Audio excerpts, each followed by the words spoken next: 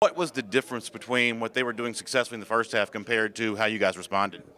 Yeah, just coming out in the second half, we had a mindset that we was going to dominate, just like we did in the first half, man. They made a few plays. That's what good teams going to do. Tennessee also was, a great team. Can't take nothing away from them.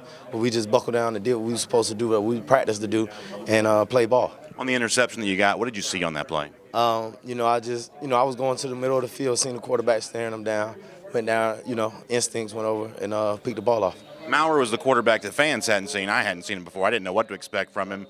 How much of what you guys saw today was a surprise? Not much of a surprise. We knew we could get a lot of, all three quarterbacks in the rotation being able to play because all three of them were great players that were able to control the team and play ball. Garetano, 18, and then, the freshman. So we knew what we was going into. It wasn't no surprise to us. We just, lined up and played our defense. What do you think it says about you that you responded after getting kind of, I don't want to say hit in the mouth, but challenged a little bit in the beginning of the game, and you responded? What does that say about your team? Oh, yeah, definitely. We handle adversity as well as anybody.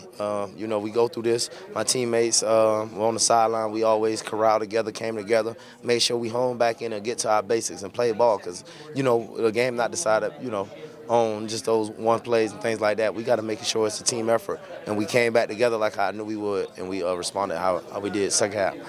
Thank you. How much does it help to have a pass rusher sort of like Aziz sort of emerge and know that he can get after the quarterback pretty frequently? Them young wolves that we got in the room, them boys get after you, man. I'm so proud of them. I always know them boys, third down, first down, no matter what down it is, they're going to get after that quarterback. He's only a... What was the roller coaster of emotions like getting the targeting call and then having it overturned and getting the interception the next play? No, I remember it really wasn't, what I would call a roller coaster. I practice, hitting in the target area, no going on the helmet or leading with the helmet. It's just, a football play. I didn't think for any second that I would have been thrown out.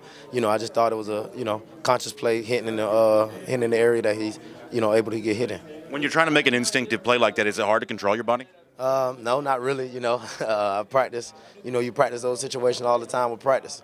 Just learning my technique from my coaches and things like that. It prepared me well to be able to not, go up top on a guy, a receiver. Richard,